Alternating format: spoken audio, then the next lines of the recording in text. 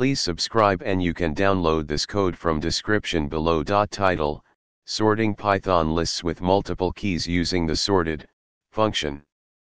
Introduction.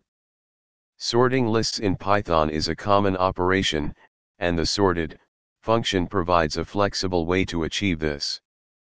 In some cases, you may need to sort a list based on multiple criteria.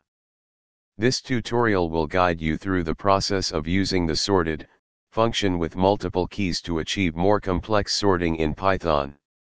Before diving into multiple keys, let's start with a quick overview of sorting using a single key. The sorted function takes an iterable and returns a new sorted list.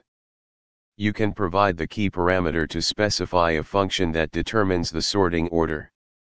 To sort based on multiple keys, you can provide a tuple of functions to the key parameter.